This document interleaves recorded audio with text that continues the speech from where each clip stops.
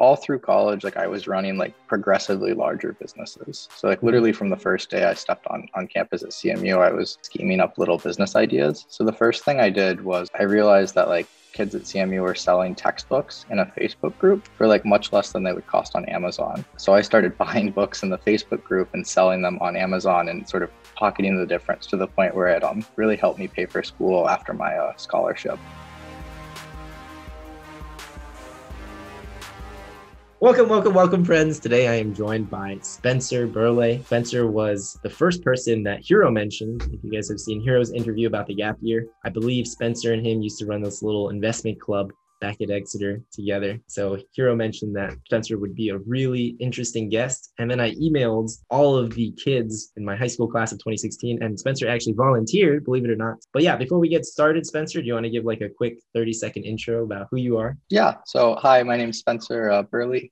I went to Exeter with Kevin, graduated a few years back with him. After Exeter, I went to Carnegie Mellon, where I studied statistics and computer science. I did that for a few years before leaving my degree to start a company called Rentthebackyard, where we build little houses in a factory that we then install in backyards across the San Francisco Bay Area. So the idea is that it's a really great way for homeowners to make some extra money, and it gives more people an affordable place to live. Dang, he's got the pitch nailed down. That's probably your like 270,000th time you've said that. I know it. You certainly spend a lot of time doing it. Yeah. All right. Well, let's rewind a little bit. So we have teenage Spencer. Can you tell us a little bit about your transition from Exeter to Carnegie Mellon? What was that like? Yeah, I think it was like a transition of like a few bumps, but I think it was a really rewarding one that I really got more of once I sort of leaned more into it. So like Exeter was certainly a much smaller school, like 300 people in a class compared to Carnegie Mellon, where you have like 12 or 1,500 people in a class. So that the size, I think, immediately kind of struck me, and I wasn't as sure how to like get around a place that big. Like my thought at Exeter, I always like to kind of drink out of the fire hose and try to just like subscribe to all the email lists that existed and try to get like a really good understanding of like what was going on the campus. And like you could just barely seem to do it at Exeter, but like CMU, you could just not do it at all. So I had to kind of adapt and come up with like new ways to try to figure out like what was going on campus. After I figured that out, I think things went a lot smoother. Gotcha. What was the transition like academically? Did you think CMU was harder than Exeter, easier than Exeter? So my first year was definitely a lot of like repeat of stuff I'd learned in high school. But then when my second year hit, I went from doing economics and statistics to statistics and computer science. And I did not have as much experience there, and it was a lot harder. So it kind of ramped up very quickly. I see. So yeah, I mean, computer science at CMU is only like ranked, like the best in the nation. So obviously it's going to be a little, I've heard that it's quite difficult. So what led you to drop out or leave CMU? You decided to start your own thing. Yeah. So my sophomore year, I joined a fraternity, and I met Brian, who would eventually become my co-founder. And we just spent a lot of time together during my sophomore and junior year talking about different business ideas. And we actually started a few little businesses. So we had one where we replaced our fraternity to chef. And Brian figured out that the chef was spending $5 of the $7.50 per person per meal he had just on himself. Like he was just paying himself an egregious amount. And Brian was like, Pittsburgh has a lot of really cheap local food. What if we just like replace the chef with catered meals? And so we did that, and we ran that for a while, and that was really rewarding. We really liked working together. And then we started to have bigger ideas. So we went and we had a couple of different ideas, and we applied to a startup accelerator called Y Combinator. We were fortunate enough to get admitted.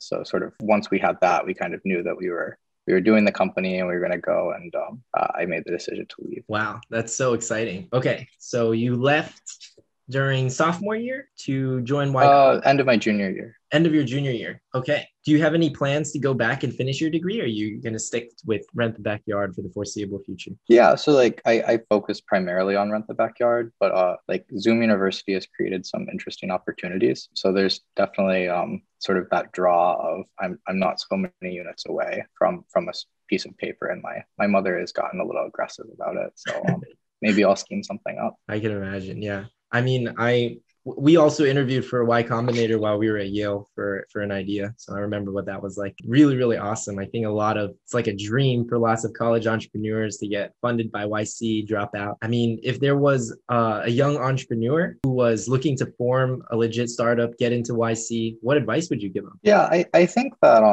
a lot of people seem to think startups are just kind of like a binary thing, or like running a company is just kind of a binary thing. But I like to see it more as like a gradient. So like all through college, like I was running like progressively larger businesses. So like literally from the first day I stepped on campus at CMU, I was scheming up little business ideas. So the first thing I did was I realized that like kids at CMU were selling textbooks in a Facebook group for like much less than they would cost on Amazon. So I started buying books in the Facebook group and selling them on Amazon and sort of pocketing the difference to the point where it really helped me pay for school after my scholarship. It's just kind of like, I see it very much as like kind of ramping up rather than just like jumping in the deep end and like making the decision to like, oh, I have an idea and I'm going to immediately drop out for the idea. So I think like taking time and care and like really getting comfortable with the water before you make a decision is really important. Working on your startup and having it be as like meaningful and real as possible is definitely helpful too. I love that advice. That's really, really wonderful advice. So speaking more about the idea for Rent the Backyard,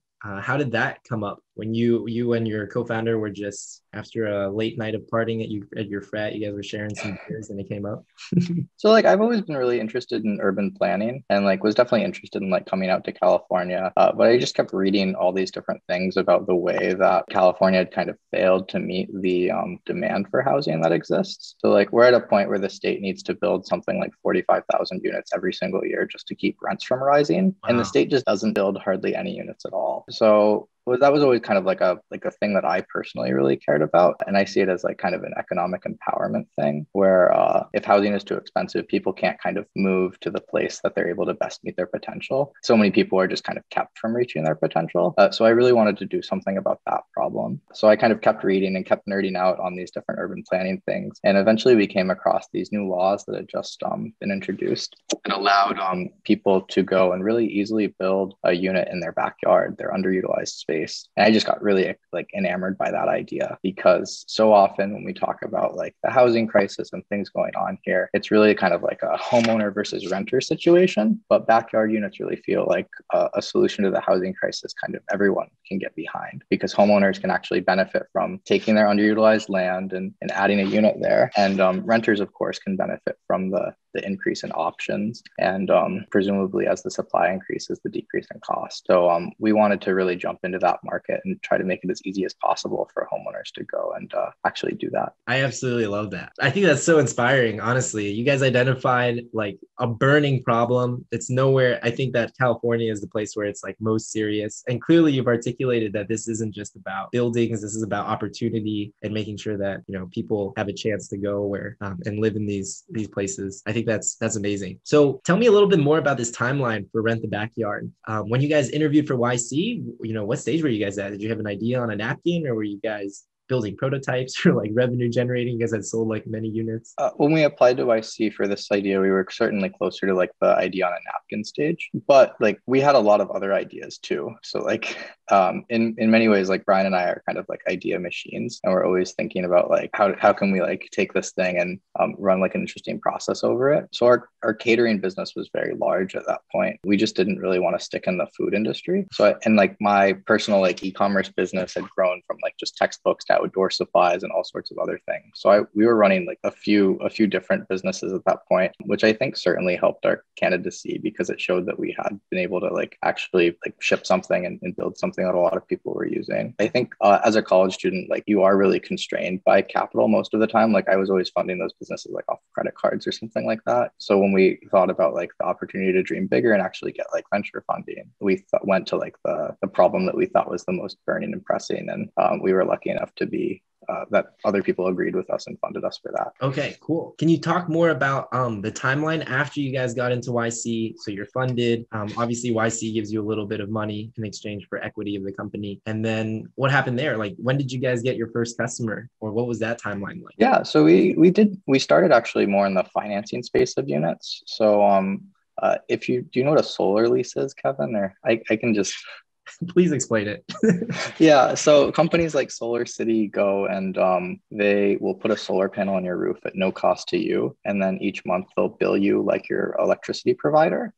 In that case, like more people get solar, but also like people don't have to spend like tens of thousands of dollars out of pocket. So we wanted to copy that model to backyard homes. So that was our original business model. So we went through Y Combinator in summer of 2019 and ran with that initial business model for about 6 or 8 months. After working with a lot of different like contractors and construction companies, we kind of came to understand that a lot of like the bigger issue to like people being able to build these backyard homes was on the construction side. And that's when we teamed up with actually a great team of architects over at Anderson Architecture, who have designed all sorts of little like modular homes and been on like received numerous awards and all sorts of things like that to go and try to build our own units. We now build entirely our own units in our own factory from our own design. And we use a new building material called cross-laminated timber, which is like a structural steel alternative that's much better for the environment. But each house is basically made up of 12 big panels of wood that come with the doors and windows cut out of them that we then like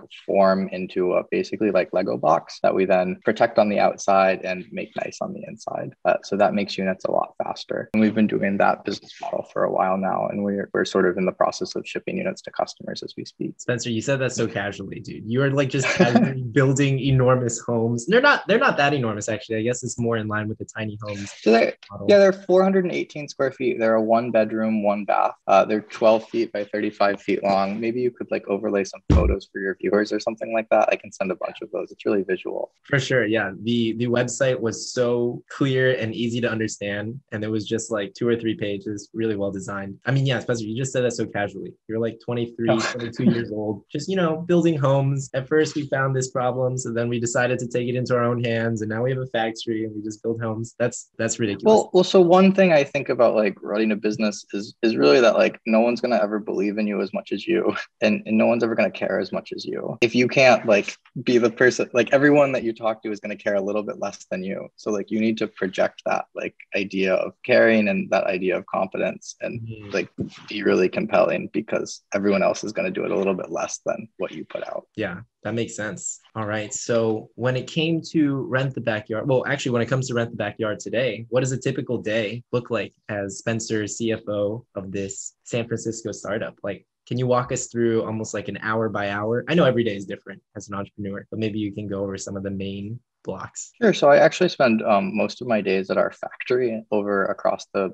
Bay Bridge, about 15 minutes away in Oakland. So I do that all the days of the week except for Thursday, which is kind of like my work from home day. But different activities, I'll usually come into the office, check my email, see what's going on there, maybe walk the factory floor, talk to some of our employees and about what they're sort of going to accomplish on the construction side of things for the day. I might spend the first hour or so doing that. Once in a while, I'm trying to get a lot better about this, but probably like once or twice a week, I'll spend an hour or so at Home Depot shopping or picking up for different things that we just need. I spend a lot of time just on procurement and trying to come up with ways to like make the construction processes as efficient as possible and like as easy as possible for our team to get done and to save money for our customers. We now are open for like in-person, like socially distanced visitors. So we'll have maybe 2 or 3 of those come by every single day. So either Brian, my co-founder, or I will walk them through the show unit, answer any of their questions, and just try to help them see the product and visualize it for their yards. Once in a while, we'll actually visit people at their homes as well. So we'll drive out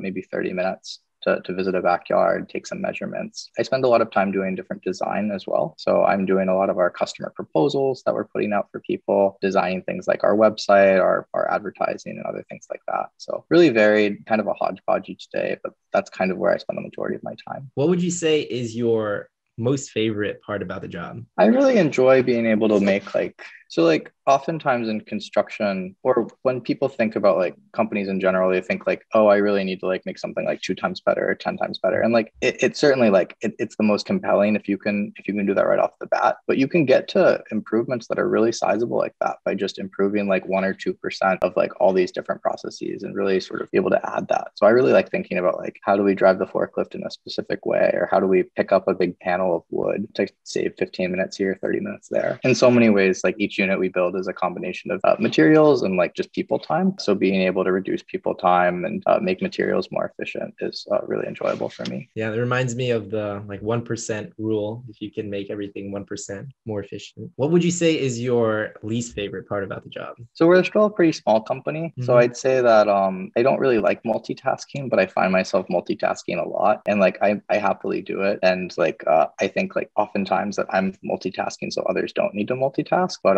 I think that as we get bigger and more people are around to do little sort of disjoint tasks, I'll be able to be a little bit more efficient. Gotcha. How big is your team, if you don't mind me asking?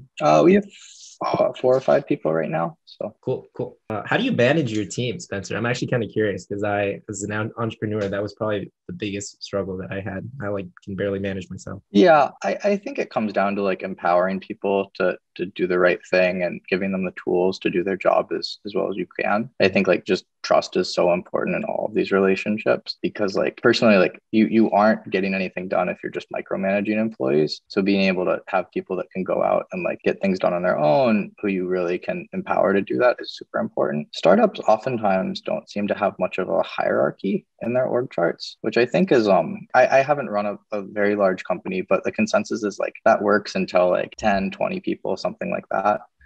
Because of the nature of our business and how like human centric a lot of processes are, like if we're successful, we're going to scale past that really quickly. So we're trying really at this early stage to go and to put a strong org chart in place so that people have direct reports and direct managers, and you cap those numbers so people don't have too many people to manage or too many people to report to. And I think that's really important as you scale, being able to keep everyone like on the same page and pass information down through the appropriate channels really efficiently. Maybe we can zoom out just a little bit. I'm going to ask you about some more highs and lows. Over the course of like your entire startup, what would you say has been your highest high and lowest low? Highest high was probably like the completion of our initial unit, or like actually opening the factory we had. Yeah. So we're in this like giant like warehouse that used to manufacture steel, and it's been really cool to like get into that space and like see things get done. Lowest lows probably involved pivoting around to new business models as we like realized the financing one wasn't working out as much. So being able to like abandon something that you'd worked hard on, and like in many days you kind of worked like a negative day. If like you go into a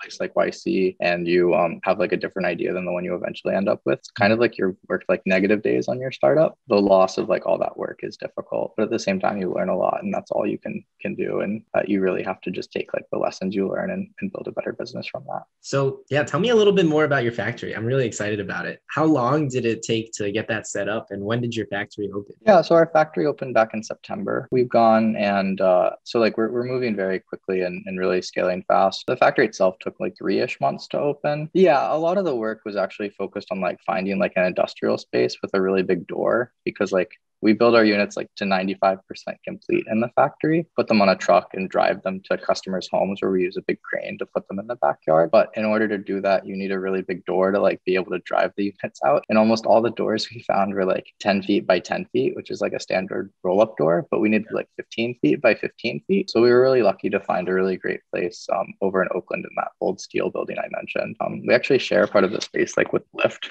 They keep like a bunch of cars that they rent to drop people who want to make money with Lyft but don't have cars. So we're constantly seeing like banged up cars and all sorts of other stuff, but it's a really fun environment to be in. Yeah, that's just a funny image to think of, you and your co-founder having a talk. Like, how big is the door though? You guys scouting out these locations. No, and so if you want a startup idea, right, commercial real estate is like, it's so hard to find, like, and everyone moves really slow. We went through like 3 different brokers. Only one of them was kind of moved at the speed we wanted. Got to the point where like Brian and I were looking over this website called LoopNet, which is like straight out of like 2000, 2001. But there's like almost no information on these spaces that you're going to spend like literally tens of thousands of dollars every single month renting. We go and like, we'd be like, oh, it was like these 2 pictures and like, how big is that door? And like, then we like call like the listing agent up and you're like, do you know how big the door is for this address? And you're like, no, but like you can meet me there tomorrow with a tape measure. And like, that's not helpful.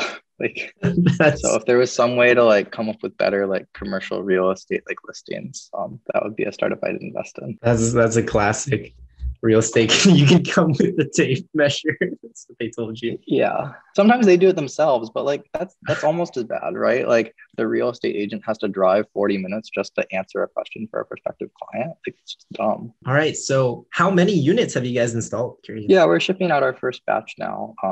So doing installations and things like that now. Gotcha. So you guys run them in batches. So you build them all and then you ship them. Mm-hmm. Yeah. So we actually just a week or so ago started a new batch of 2 units. So we're super excited for those. And I've been spending a lot of my time recently on like the act of like taking these 12 panels and putting them into 4 walls, 4 ceilings, and 4 floor panels. Yeah. So what's your long-term plan for Rent the Backyard? I believe you guys are just operating in California right now, but do you have plans for international expansion and domination, world domination? Are you guys looking to get acquired, or you want to run the company forever? So I don't really like this type of question because like it's just such a like unknown. And there's so many different ways that our business could change and the market could change. And I think if you're like a good company, you're going to adopt to like the changes that get put in front of you. So right now, like California has introduced all these great laws that make backyard homes really easy. And like our buildings are certified at the state level. So like right now we're in the Bay Area. Like, probably we'll go to LA or like San Diego or places like that. But I don't really know what happens after that. And I think that's okay. And being kind of aware of like, okay, like we have these 4 or 5 different options. Like maybe we'll build bigger buildings if some state laws allow that, or maybe we'll build ADUs in Oregon and Washington or across the country, or maybe we'll do something else entirely in the construction space because we're accumulating a lot of really great knowledge around how to build buildings really efficiently. So I think like we have an idea of like some of the really exciting opportunities that could exist for our company, but like we're going to stay nimble and responsive to like what's happening in the market and what's happening with laws, since so much of building is just so constrained by things like that. Gotcha. Okay. Those are pretty much all the questions that I had prepared for you today, Spencer. Is there anything else that you want to share or talk about? Knowing that, this audience is a mix of some high school kids who are about to enter college. Some of them are pretty interested in entrepreneurship. Some of the viewers are already in college. I'll share the best piece of advice I've ever gotten about like this whole world. And that is don't shop advice. So like in so many ways, like I think a lot of people, especially young people that like don't really feel like they know what's going on, will go and like they'll try to just like collect opinions from people about like what they should do. And that can be helpful, but oftentimes people will actually go and they'll look for like the opinions that they want to agree with, and they'll create like a Frankenstein of sorts of advice. And I think like the healthier thing to do is to come up with some advisors who you like continue to trust and continue to go back to,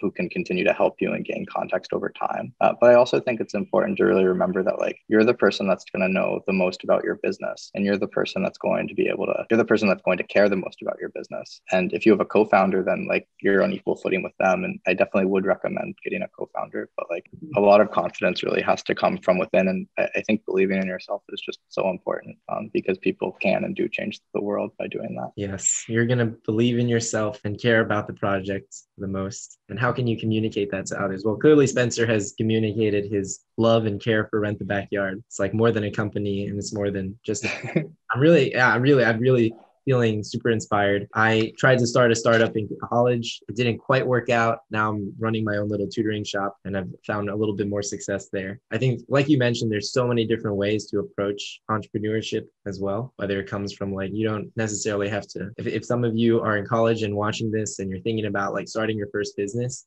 exactly like Spencer described, I think starting with a little snowball of an idea, a little seed, and then letting it snowball, even if you start by making just $50, $100, and think about how you can repeat that, who your customer is, one thing will lead to another, and just, you learn the most from experience and kind of failing. Well, that's pretty much. And I think a lot of snowballs that you start pushing, like they won't work. And like, that's expected, right? If they worked, it would, like everyone would do it. So I think so much of this is about like shots on goal, or like the number of snowballs you push. And like, if one snowball isn't working, like go to another one. And like, oftentimes the people that succeed the most are the people that fail the most. So that's super important too. Yeah. I remember a really shocking statistic, which was that it took the average entrepreneur 3 or 4 businesses before they had their first successful one. And then what Spencer mentioned today, which him and his co-founder, Brian, right? You guys would just hang out and bounce ideas off of each other. Again, like good ideas are a function of just the number of ideas that you guys are able to come up with. Wow, Spencer, I feel like I'm speaking to a wise old sage. Like you have so much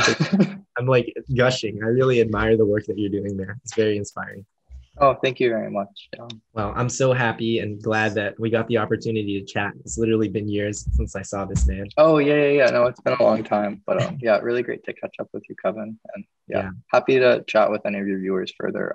My email is just my first dot last name at rentthebackyard.com. So awesome. I'll link it up. Well, thank you, Spencer, so much for your time. I know you're a busy man. So the answers you gave were also super brief and concise. So thank you so much. oh, We'll catch I've you been guys. conditioned well. I So know that's what I was gonna say. yeah. Y Combinator questions, which are like 20 seconds or something like that. But anyways, Yeah, I think my interview was 10 minutes long. I don't remember any of it. clearly you did a good job. You impressed them with your entrepreneurial streak and your business acumen, Spencer. Thank you guys so much for joining and tuning in. I hope you learned something new, and we'll catch you at the next one. Bye, guys.